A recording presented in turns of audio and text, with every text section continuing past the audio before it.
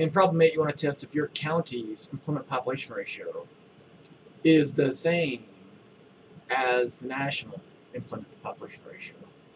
In other words, your county's proportion of workers who are employed equals the proportion of workers nationally who are employed.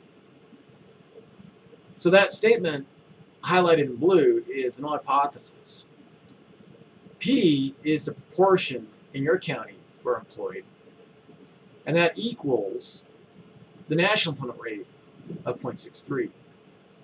So the alternative hypothesis is the proportion of people in your county is not equal to the employment rate nationally, which is 0.63. I'm going to complete the problem in Excel, and once I've completed it in Excel, I'm going to copy the appropriate numbers back into Cengage Now. So we're going to copy the hypothesized employment to population ratio, 0.63, and then we're going to copy the number of the 413 people who are surveyed in your county and the number of them who are employed into Excel to calculate the p-bar, the sample proportion of people who are in your county's workforce. The alpha level is 0.1 or 10%.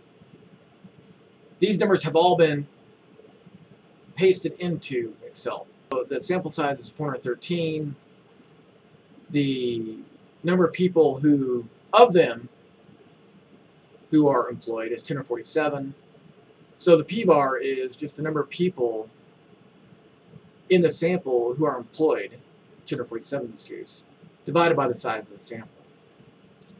So the p-bar sample proportion is 0.598.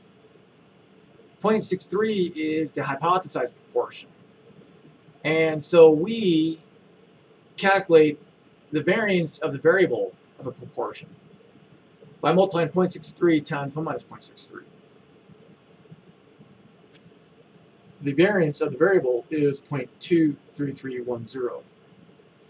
Now this was a two-tailed test because the null hypothesis says the proportion of people in your county who are employed equals the proportion nationally who are employed, which is 0.63. So we're going to divide the alpha level by 2 because it's a two-tailed test. The z-values are plus or minus because it's a two-tailed test. To get the z critical values, we can get them out of the standard normal table, or we can get them out of the infinity row of the t table. We get them out of the t table because the standard normal values are to 2 decimals in the standard normal table. They're to 3 decimals in the infinity row of the t table. So again, we go to my website, and we can download this PDF distributions. Again, we can get them out of the z-table or standard normal table, but we only get 2 decimal accuracy. So we go to the infinity row, column 0.05, because we divided the 10% significance by 2. We go to column 0.05 of the t-distribution table. We go all the way to the infinity row, and we see that the critical values are plus or minus 1.645.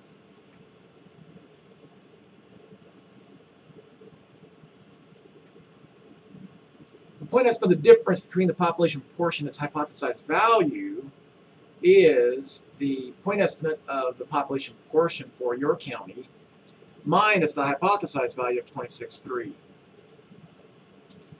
The variance of the sample proportion is smaller than sigma squared because you divide the sigma squared by the sample size. The standard deviation of the sample proportion, or standard error of the proportion, equals the square root of the variance we just calculated. The test statistic is the ratio of the difference, the point estimate of the difference, divided by the standard error of the proportion. All the values that are to be copied into Cengage Now are to 6 decimal places except for the critical value and the test statistic. The test statistic to 4 decimal places is negative 1.3443. The standard error to 6 decimal places is 0.023757. The point estimate of the difference is negative 0.031937, which indicates that your employment rate is lower than the national average. The sample proportion is 0.598063, and the critical value is a plus or minus 1.645.